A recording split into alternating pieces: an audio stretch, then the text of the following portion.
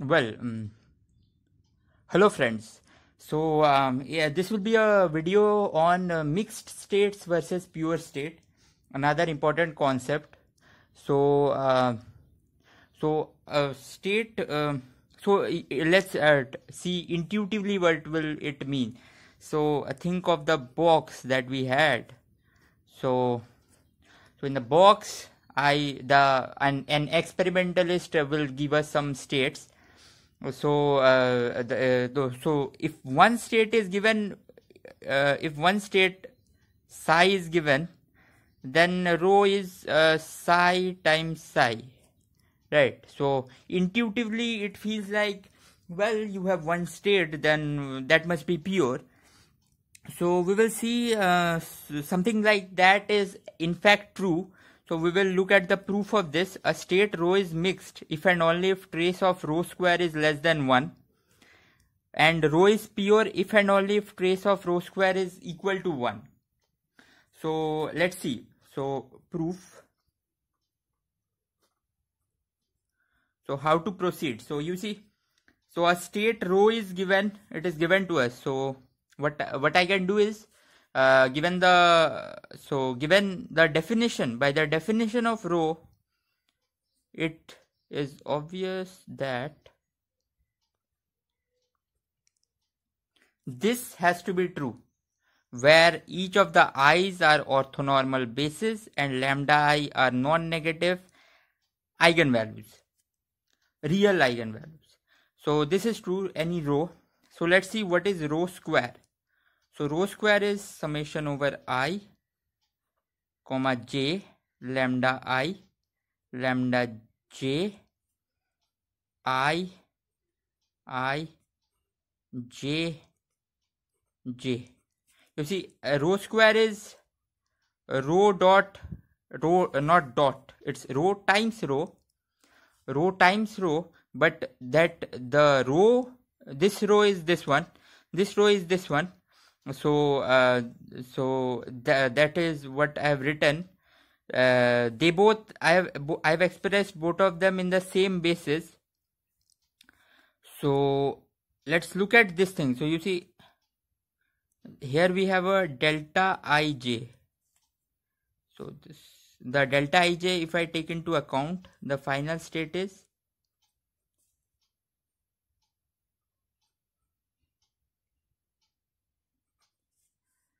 the final state is this. So let me write it a bit more clearly. So I, lambda I square, I. So this is the final state.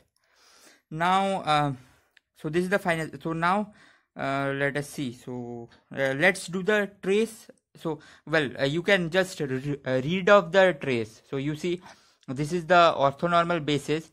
So this entire thing is like a diagonal matrix, where the squares of lambda is are the elements of diagonal matrix.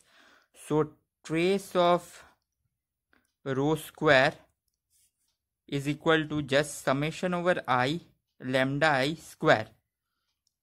I think that's clear.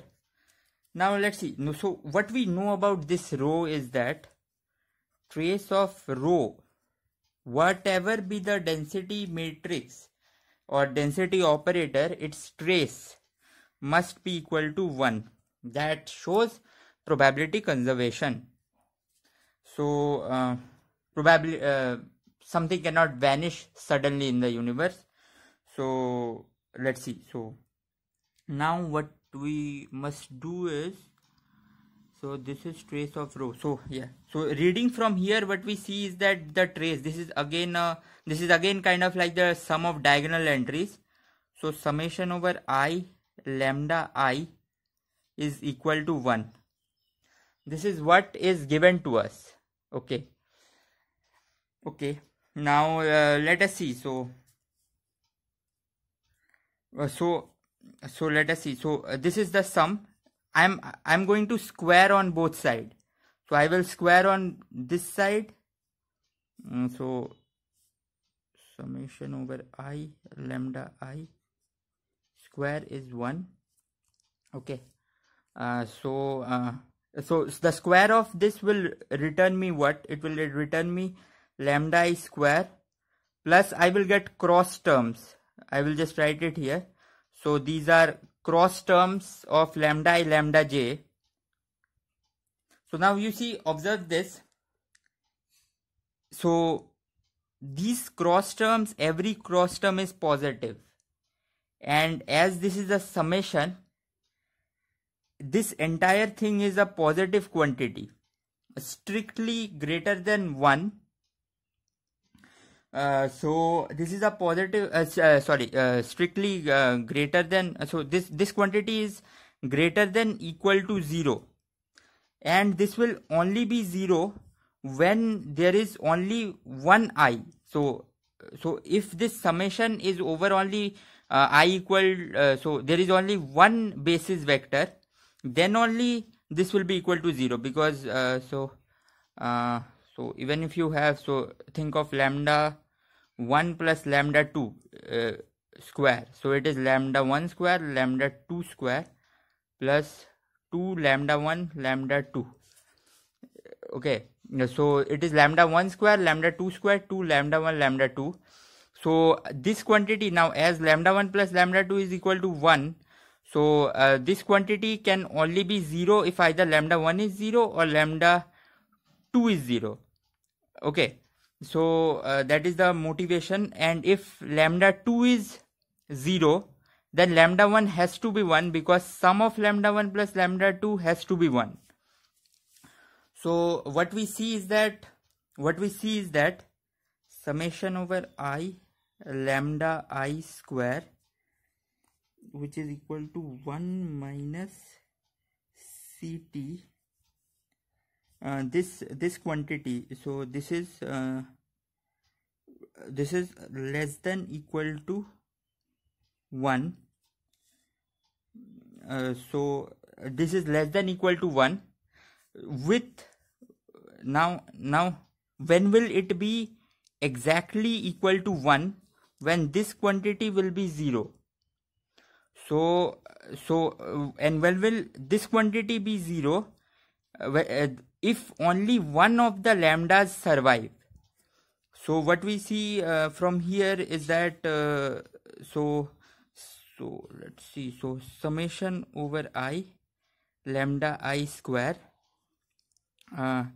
is less than equal to 1, and if summation over I lambda I square is equal to 1, it implies there exists only one I for which lambda I is non-vanishing. So lambda I is equal to 0 for all I except 1. So let's call it lambda. So now what we see is that means that if summation over I lambda I square is equal to 1, it implies there exists only one lambda. So that implies rho is of the form of lambda I without the summation. And if summation over I lambda I square is less than 1, it implies rho is summation over I lambda I such that there is at least one more lambda, such that there exists at least one more lambda which is not equal to itself. So there exists lambda j not equal to lambda I not equal to j, such that lambda I is non-zero, lambda j is non-zero. Well, okay, so this really means, so this completes the proof here. So what we see, so this is trace equal to 1. So a trace of summation I lambda I square equal to 1 implies rho is this and this is rho is that. So now you see, this is the what I was saying about the pure state. So you see, in the box, this state means that I have only I state in a box. This lambda has to be equal to 1 because there is no summation, and probability conservation or normalization will lead it to 1. But look at this. This state means in a box except I have at least 2 state. So that is what it means to be mixed state or pure state.